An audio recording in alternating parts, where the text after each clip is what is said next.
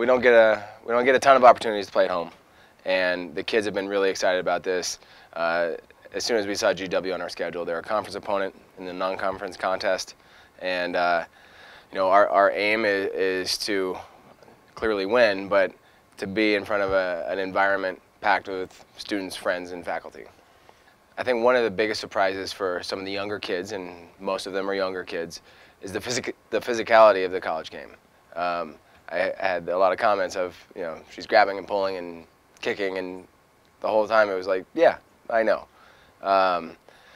We grew a lot over the weekend. I know 3 games is a very small drop in the bucket compared to the 30-plus games in our season, but it was a wonderful chance for us to start, a great way for us to start, and I think the most value I got from it is that I got to see exactly where we can improve specifically. Defensively speaking, as much as we want to use our center on offense, we want to neutralize their center defensively, so you'll see a lot of zone coverage. Offensively speaking, we're very motion-based. We like to put the ball into our center. Missy McCreary, Kelly Fair are our 2 primary centers, and ideally we want to bang the ball into them as much as possible, and we do that with a lot of off-ball motion. So you're going to see, hopefully, a lot of activity on our offensive end. When we see our kids competing against each other all the time,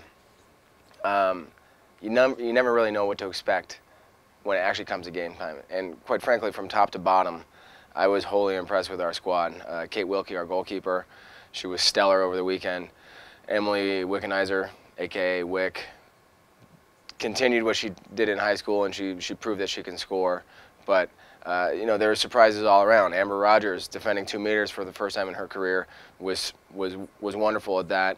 Krista Ponek, who transferred to us from Utica, wasn't quite ready for this level, 3 or 4 months ago, and she got tons of minutes and was really great. So, like I said, top to bottom, I couldn't be more happy with where we're at, with the understanding that we got a lot of work to go.